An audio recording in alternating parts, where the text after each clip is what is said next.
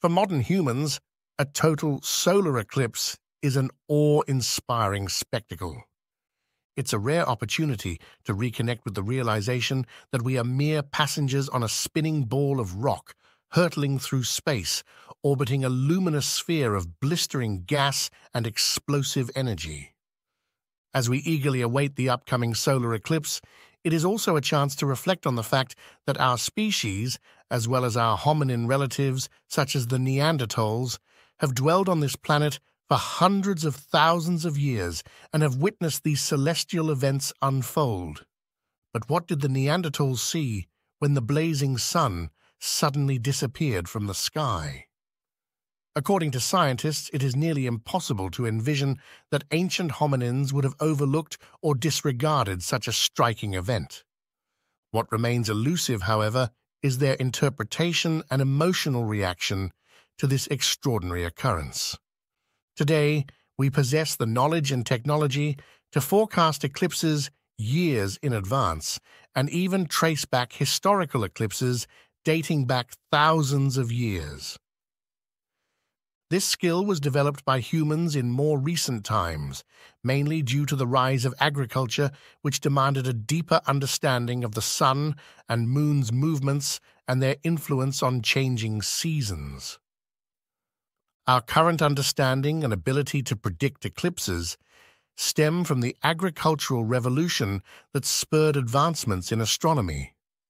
But for Neanderthals and other early humans who relied on gathering natural resources for sustenance, their connection to seasons and weather differed from those in agrarian societies. It is unlikely that they could accurately predict eclipses. For most of us, witnessing a full solar eclipse is a rare occurrence. Our average lifespans only allow for 1 or 2 opportunities to witness this celestial phenomenon.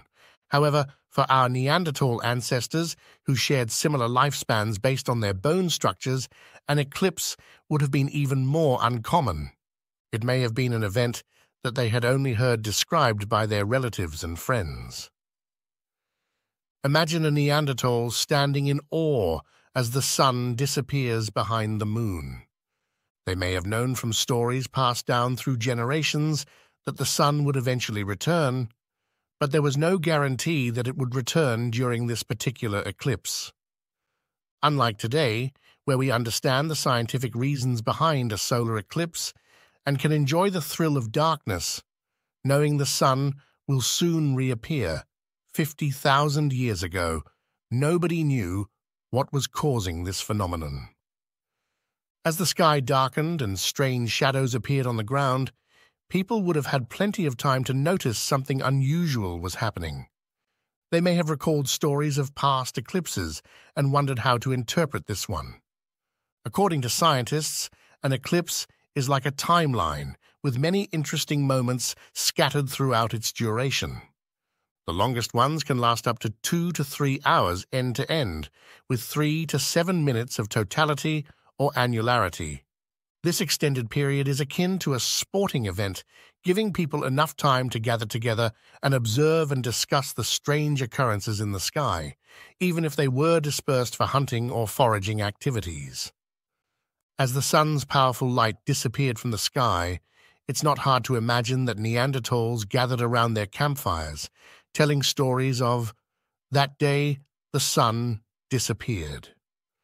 How did they explain this phenomenon with no written records or cave art to depict such astronomical events? Anthropologists often turn to modern hunter-gatherer societies for insight into how our ancient relatives may have viewed the world.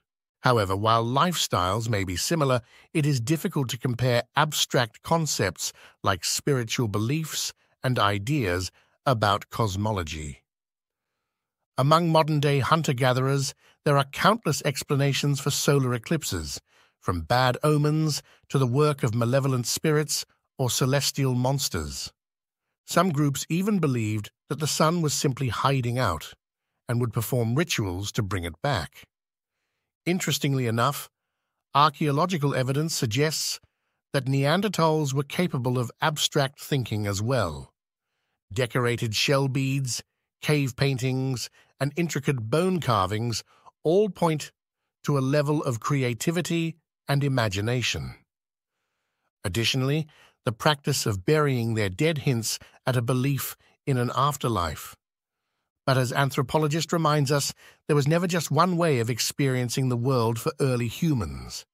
Each culture had its own unique beliefs over thousands of generations.